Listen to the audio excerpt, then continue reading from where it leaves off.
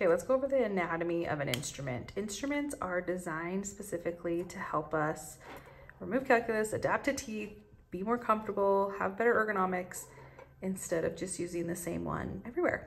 So when we look at an instrument, of course we know we have the handle, and every brand has a little different pattern here, which is called knurling, but that's the pattern on the handle.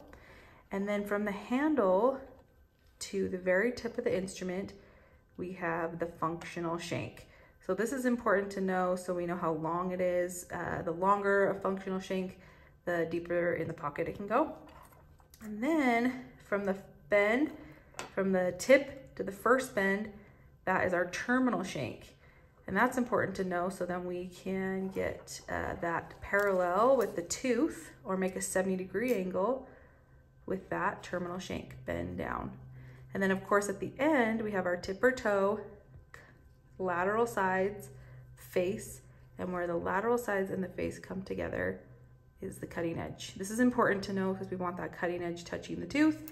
And when we sharpen, we want to know where that lateral side is so we can follow it to make a good cutting edge.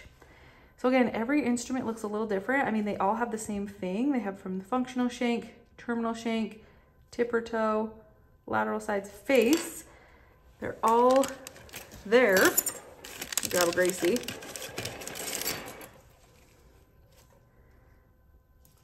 Like, look at this. This is a Gracie. Look how many more bends it has. But even still, from this first bend down, terminal shank, functional shank.